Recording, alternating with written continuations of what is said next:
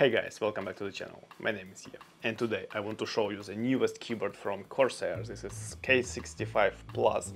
This is compact gaming mechanical keyboard with linear smooth switches.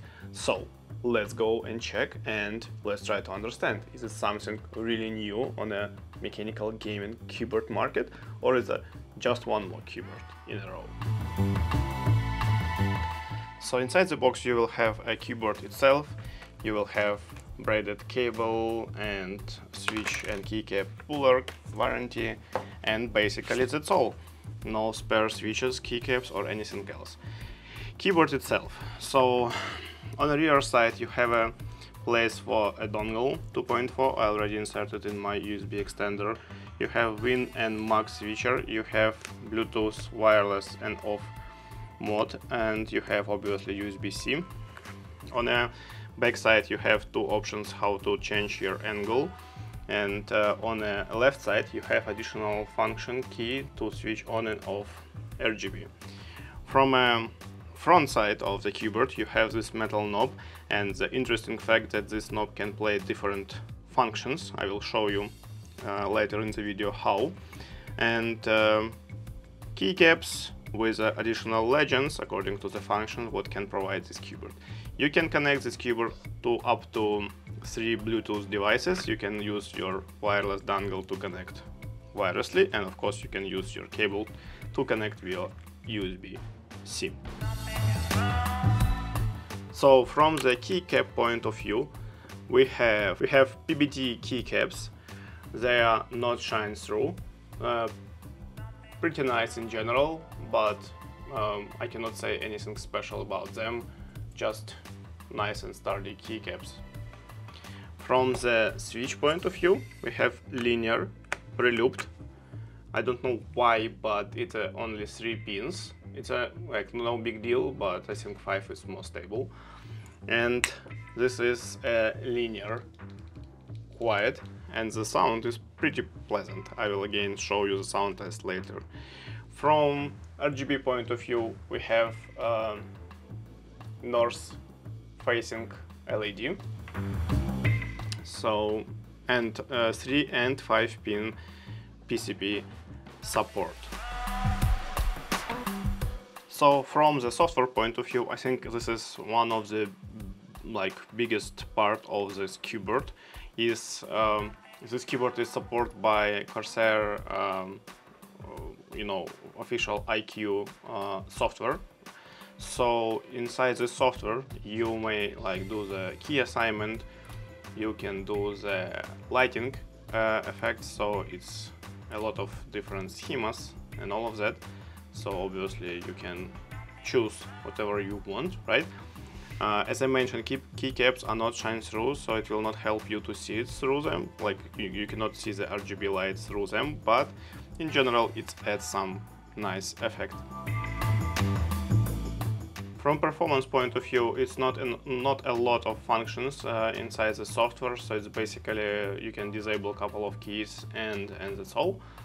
What is interesting is that you can change the function of this knob, and you can do it from the keys on the keyboard. So for example, function and left arrow will allow you to decrease or increase brightness of the keyboard, right?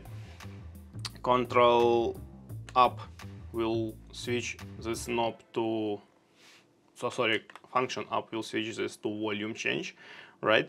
And function right, it will be zoom, and function down, it will be scroll up and down. So this is very interesting idea, how to change the knob function if you need to do something in one application, or game and something else in another. So this is unique function of this keyboard. What is also interesting is that this key on the left side you can switch on and switch off lighting in general, right? Obviously you can do all these changes without this software, but interesting moment that you cannot do this if the software is up and running, which is a little bit annoying, but not critical. Okay, let's do the quick sound check.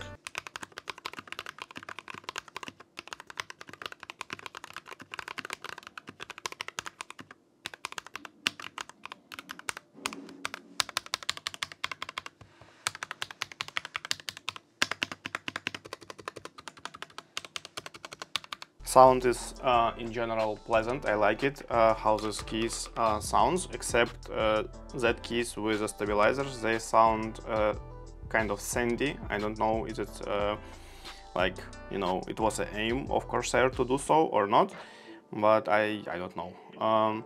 Also, you have this additional light on the left side, and you can check some stuff. For example, battery. If it's a green, you have more than 75% charged. Stabilizers are plate or like screw in, right? So they're really stable.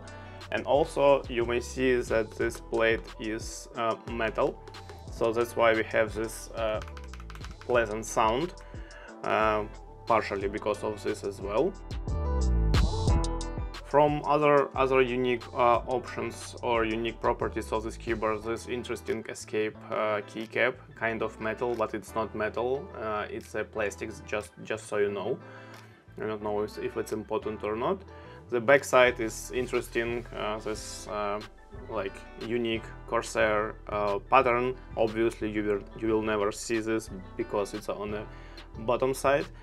And I already spent a couple of hours playing in Helldivers using this keyboard, and I may say that it's good, but also I may say that I'm not sure I understand why the budget is so high for this keyboard.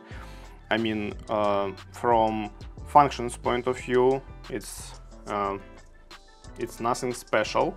I mean, yes, it's a mechanical keyboard, 75%.